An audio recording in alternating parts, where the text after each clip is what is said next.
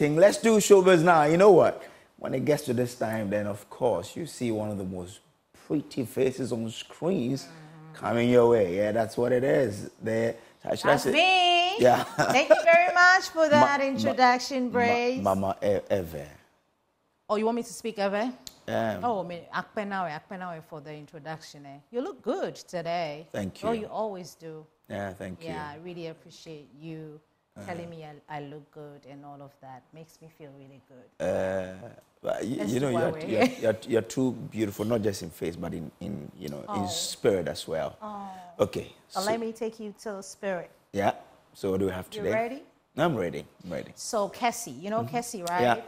Yeah. He used to be a secular musician, now a gospel musician. He was on Showbiz A to Z at the weekend, and he's been talking about how he had the calling of God on his life. He's always knew that he had that calling, and so when he came, it was just a simple thing for him to do. So he had this conversation with my colleague Kwame Dazi on Showbiz A to Z.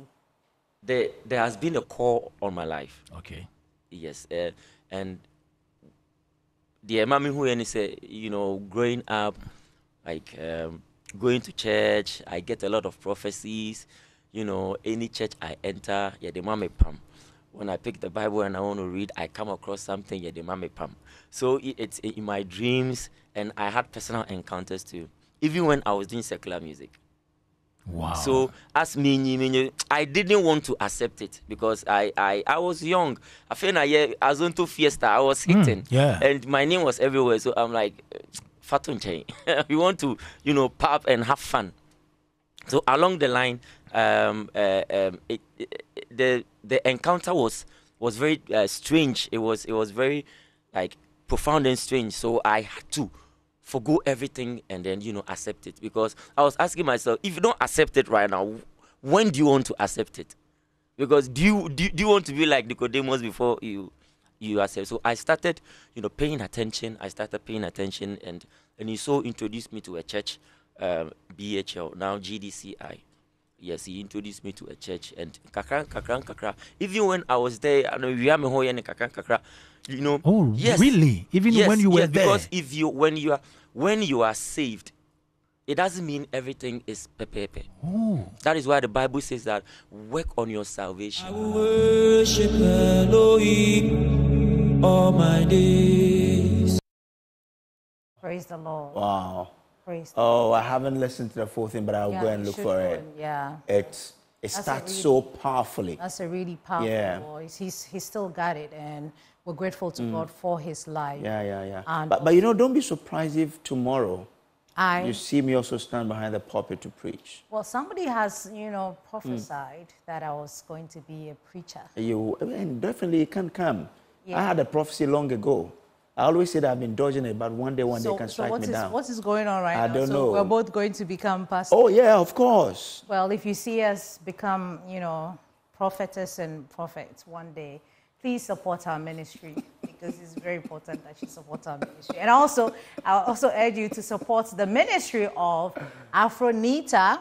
Oh, yeah. Yeah, she has this thing coming up, Afrostar Kids Academy. This is a dance class for kids between the ages of 3 and 12, so your children... Yeah. When I heard it, they came to mind. I said I'll take them there. Can sign up for it. She gave us all the intel on Hit FM this morning. Afronita, I remember I created that name on this staircase in my GHS. I was just sitting down trying to find a name to create an Instagram account, and Danita... So the Nita came from Danita, but Afro to me represents everything African. And one of my aims is to put Africa out there with dance. So yeah, Afro and Nita. Yeah. Oh wow. and you have a dance school? Yes, please. I recently opened a dance school for kids here in Ghana. Congratulations. And with time we'll be all How do you call it? Afrostar? Afrostar Kids Academy, yes. It's a dance school for children ranging between the ages of 3 to 12. And God being so good, we are having our lunch this Sunday, 12th of April. Oh, nice. Yes, at Fit Trip. Fit Trip.